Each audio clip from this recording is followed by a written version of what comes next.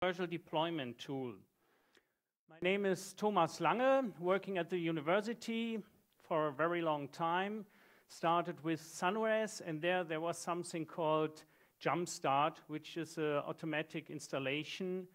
And I used this for several years, but it was not that good, and I did some extension to it. And in 1999, we had to install a cluster. And since I'm very lazy, I wanted to have also something automatic. And during that time, there was nothing in Debian. I think even preceding was not available at that time. So we started with the fully automatic installation project. Yeah, and I went to several conferences, and I always talk about FAI. So, what is FAI? A fully automatic installation. That means you want to make a computer where are only zeros on the hard disk from a virgin computer, make it ready to go so the user can just log in and work. And it's all about software packages. So you have to create a file system and then put the software packages onto the disk and configure them. But it's not only about the initial installation, it's also how to maintain, so how to do upgrades or add additional packages to it. So it's the configuration. That means mostly, we also do the preceding stuff. But then there's much more doing customizations. So to customize the OS and the application for your environment. And we want to have this from a central server, so we control all clients and can reboot them So it does everything a sysadmin, and I guess most of you are sysadmins and maybe are interested in using FAI before the user can log in a new computer. We do not use a master or golden image. We just have a script that controls the automatic run of the installation. We have a class system in it, and I will go in detail later. That's very nice because you can have several models. We see it later. It was always very important to me to not have a black box or that I say you have to run FAI in this way. You are always very flexible. You can do the installation via network. You can do this from USB stick. So in every parts of FAI, we are very flexible, and you can extend it with, we call it hooks or plugins. FAI also documents your installation. So there's no need for you that you write down how did you install the machine, which password do you set. In the end, you have several log files, and this is the documentation how this machine was installed. So you can also reproduce this even 5 months later. But FAI can't plan your installation. But if you plan your installation, then FAI will install your plan. That's something similar the scuba divers are saying. You should plan your dive and then dive your plan and not change things in between. So here's a technical overview. On the left side, we have the install server. We have 3 main parts: the NFS root, which is used during the installation on the install client. So during the install client is just run as a diskless client. And if it's run as a diskless client, we have fully access to the local hard disk and can partition it, create file system, and so on. So this is the NFS root. Then we have a config space, and the config space is just a subdirectory with certain files, and there all the configuration information are put into it for all install clients. So you have one config space for all your clients. And sure, we need access to a mirror, to a package mirror. So how does it work? Normally, start with the plan, very important. Then the normal DHCP, TFTP, diskless client. Then we define the FAI classes and some shell variables. Then we create the partitions and the file systems, and then we install the software package. And for example, even the Linux kernel, it's not something special for FAI, it's just a Debian package that we install and configure. And after that, after we installed all the packages with the preceding information, we can run customization scripts. And if you have already a CF Engine or Puppet or Chef environment, you can also run your scripts in this part. I mostly use shell scripts for the customization part. And then you can reboot the machine and it's ready to go. So the class concept of FAI. You can group several hosts with assigning a class to them. And usual host belongs to many classes. There are examples like desktop, GNOME, and the names of the classes should say what is done there. And if I say my clients belong to the FAI class desktop, for me this is an XFCE desktop environment. We have an order in this list of classes, and so we can override things. And when I say in my desktop class, XFCE is the default desktop, you see there's also the class GNOME, and this class GNOME has some information that overrides the package list, so the GNOME desktop will be installed. So we have a little bit of inheritance in the classes. And all parts of FAI are using this class concept. So here are some subdirectories. The class directory contains some files which are executed to define classes, and the .var files are used for defining variables. And there you already see that the names of the files are the class names. So you can just put a new file into this subdirectory, and if an install client belongs to this class, it will automatically fetch this file and use this for its configuration. The same in DebConf for the partitioning part, and the package config, we will see this later, is just a list of package names. So defining classes is very easy. We just write scripts. Here we have a shell script, and everything that this script is writing to standard out is automatically defined as a class. So the first line, the deep package print architecture, just will print the hardware architecture to standard out, and then this is the name of a class, and later can be used for distinguishing which package I like to install or which script I like to execute. Here we have something with the LSPI, grep, echo, something like automatic hardware detection. If we detect a graphics card from Matrox, this client will belong to the Matrox class, and maybe I have already created an Xorg file, which especially for this graphic cards is used, and that file will also automatically copy it to the right direction. Variables are just shell variables, so nothing special. What's very nice is the disk partitioning part, and if anyone ever wrote a pre-seed file for disk partitioning, everyone says, yeah, this is really horrible. What we invented was something like a fstab file. So you say, in this file, use the first disk that you find, create some primary and logical partitions. The size are not fixed. They may be from 1 to 2 gigabyte, and the FAI script that is doing the partitioning will look how big is the disk and then optimize all the sizes. And we can also give very fine options when creating the file systems or when mounting. Yeah, that's, I think, a really nice thing, because it's very easy to, if you see 1 or 2 examples, you can just write them down.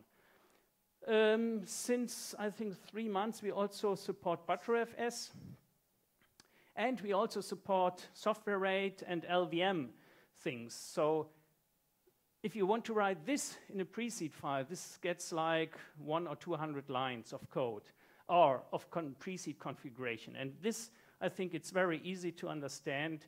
Yeah, create some physical partitions, then the software rate, and put LVM stuff on top of the software rate. So I'm really proud that this is very easy for the user, and not, oh, we are using XML things, and yeah, so let's see how you create a correct XML file. No, it has to be very easy for the user. And the parser is our work, and that's much more work than if we would use XML syntax. So there's another subdirectory called package config, and for example, we have a file beowulf. So if a client belongs to the class Beowulf, FAI will read this file and then installs all the packages. And here we have also a line called Beowulf master. This means those two packages will only be installed if the client belongs to the class Beowulf, otherwise FAI wouldn't read this file, and if it also belongs to the class Beowulf master. So we have a little bit of logic and logic which classes are installed. Then with the scripts, there are also classes used, and very often you use this fcopy command. This is a FAI special command which knows of the FAI classes and then looks into this directory and selects the class with the highest priority and copies the file to the destination. The configure scripts are most work for you to do. What would you want to customize, which files? And there we have a very nice command called append if no such line. CF Engine has this command, but I rewrote it because it was much nicer to use this nice editing tool without using the big CF Engine stuff. The installations are also very fast. So often if people are installing classes, say, oh, NFS may be a problem. No, it's no problem.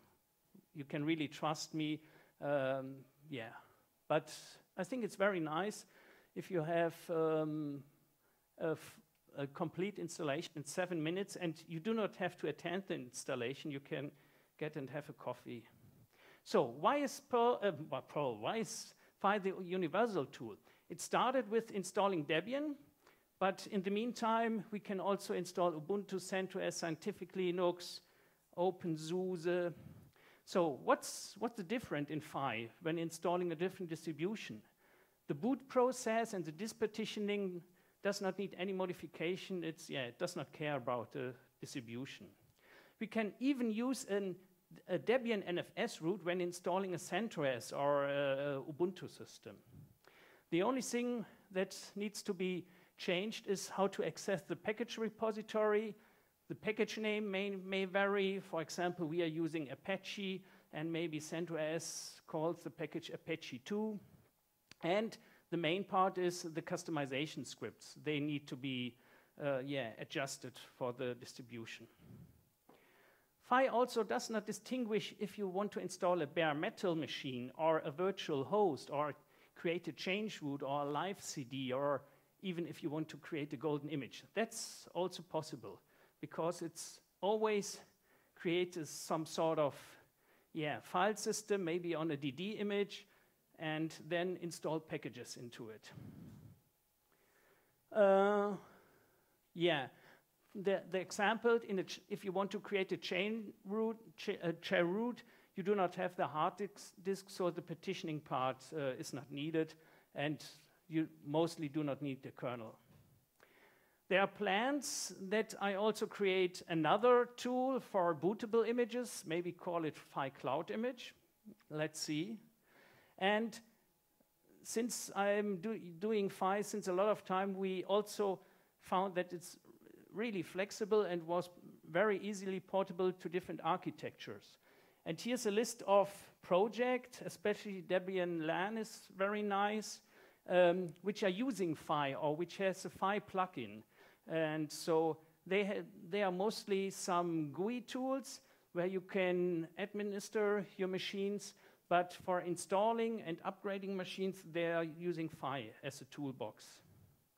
So here's some FAI users.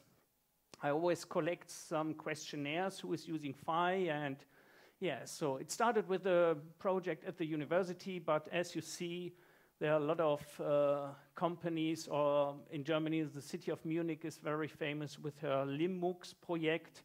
They installed a lot of machines.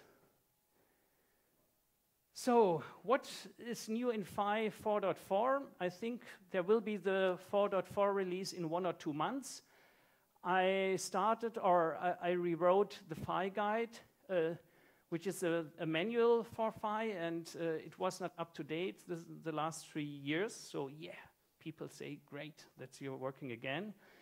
We now support image installation, even if I if I'm not a fan of this, so yeah, but it works. And some technical changes from init ramfs tools to DRACAT, and we extended the btrfs configuration. What we have is a monitor GUI. So if you have several machines, and can show this, how this works. So if you install several machines, you can call this monitor daemon, and it will just show you at which task of the installation this machine is. And if everything is green, you know everything is fine, and this is just an example, and if it's getting yellow, orange, or red, yeah, there will be problems, and you have to look at the log files. So, and what I want to show you is, if you have set up the FAI server, you can have two commands and create a bootable image, bootable CD. This is not a live CD, this is an installation CD. And what I'm doing here is I'm starting a KVM machine with this FAI CD. So let's see if switching will work. Yeah. So you can choose what do I want to install, and I use now the XFCE thing. Then it's important that you have to enter grub and install me, so no one can blame me, oh, why did this CD crashed my machine, or install me. So now it boots, and I take question, and you can look, it will take about 80 seconds. So any questions? Yeah, behind there. Can we turn off this light? You've mentioned Puppet and CF Engine. Yeah. Are you aware of anybody who's used FAI together with Ansible? Not sure, but on the FAI web page, we have a list of users with their questionnaire. I would just grab through it and see if there's also one using Ansible. Okay. Not sure yet. So what?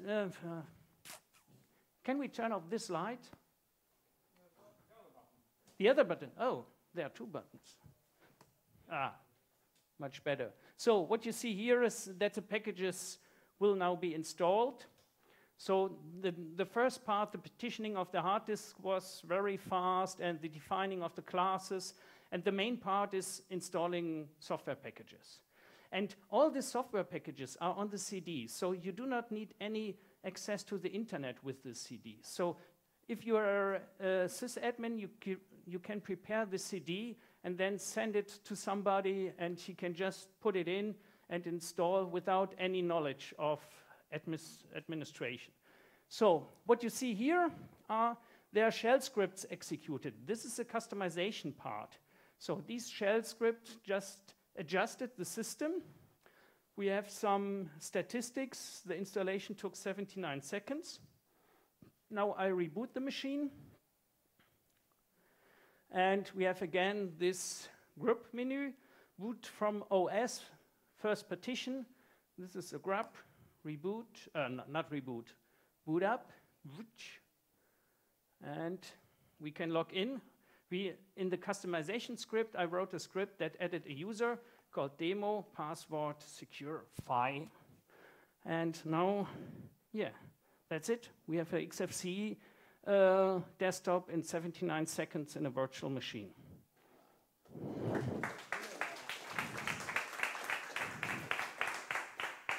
So, if there are any questions, I'm still here. I have again some more FAI flyers. Or if you can write me an email, or if you start using FAI, there's a FAI channel.